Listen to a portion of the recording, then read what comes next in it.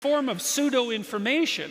It's like you're communicating with people, and you respond to it like you're communicating with people because, well, you're accustomed to communicating with people, and so that's how you respond. But you don't know what the hell's going on with the person who's commenting. You don't know if they are even real, if they're hiding behind some false pseudonym, or if they're trolling, or like I said, if they just had an absolutely miserable day and need to, throw a dart at someone to alleviate some of their stress. So, and that's a problem with social media in general, all these new communication technologies that we've evolved. We really have no idea